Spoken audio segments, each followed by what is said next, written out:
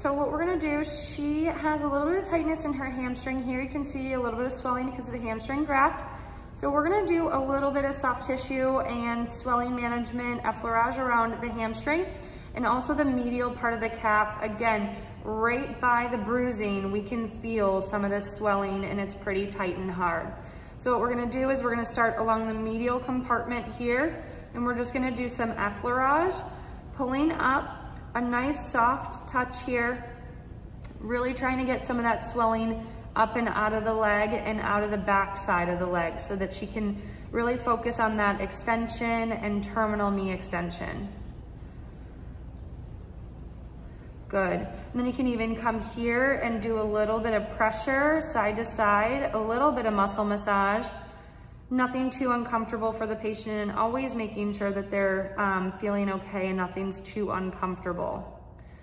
Good. And then you can kind of, if I pull my fingers up, you can see that there's a little bit of swelling marks, but they go away really quickly, so we know that there's no pitting edema either.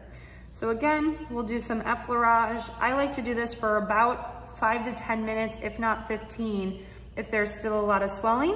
You should notice upon palpation after you do this that it feels a little bit more soft to the touch and that there's not a lot of swelling present anymore. So give that a try.